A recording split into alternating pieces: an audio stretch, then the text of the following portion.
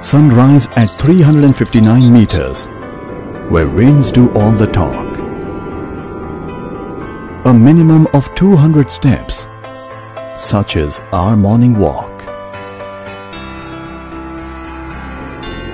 With clouds beneath and flying chariot as our ride.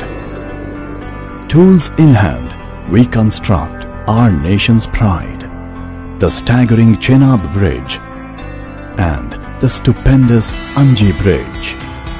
As a part of USBRL project of Indian Railways and Northern Railway, constructed by Konkan Railway along with AFCONS, Chenab Bridge, with an overall length of 1315 meters and an arch span of 467 meters across the mighty Chenab River, standing at a height of 359 meters above riverbed, makes it the world's highest railway bridge.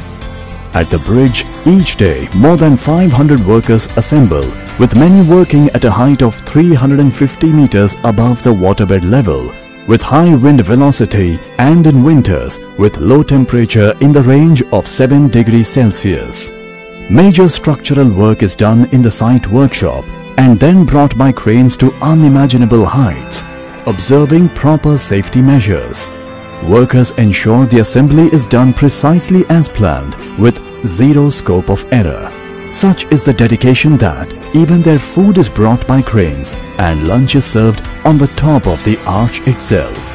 At Anji Bridge, India's first cable-stayed railway bridge, life begins with safety briefings and a long lift in the tower crane towards their workstations.